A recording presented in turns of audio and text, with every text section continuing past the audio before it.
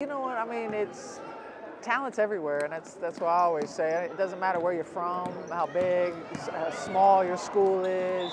Like if you're good, you're good, and I love that about everyone. But you know, being from Ohio and doing what I did, it's just hopefully kids get motivated. And again, these kids are young; they didn't watch me play, but if they do follow basketball and they do you really get into it. Similar to me, when I get older, I learned a lot more about the women's game and who did what and who created things and who I wanted to look up to. So it's a process, but yeah, this is where we all started. We all started in these youth tournaments, these youth teams, and then to see players then go on and play in college and play professionally is unbelievable because we just don't know what your journey is going to be like. But it's fun because we literally started here. They're just like me, and I was just like them. And honestly, you can do anything with it. It just depends, a little luck along the way and some good genes and a lot of work.